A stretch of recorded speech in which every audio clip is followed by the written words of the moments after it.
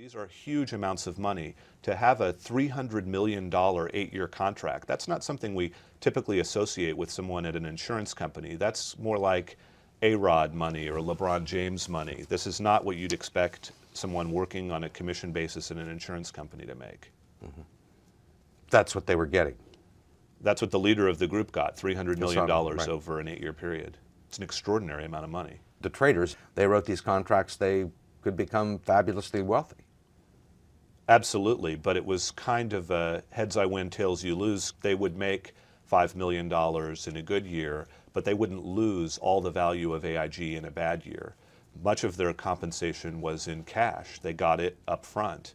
And anytime you're allowing someone to get the benefits of the upside without making them pay for the downside, you should expect that they're going to take on risk.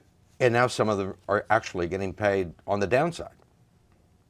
Well, some of them have been paid retention bonuses, and many of them are still making a fair amount of money being at AIG, as AIG is struggling.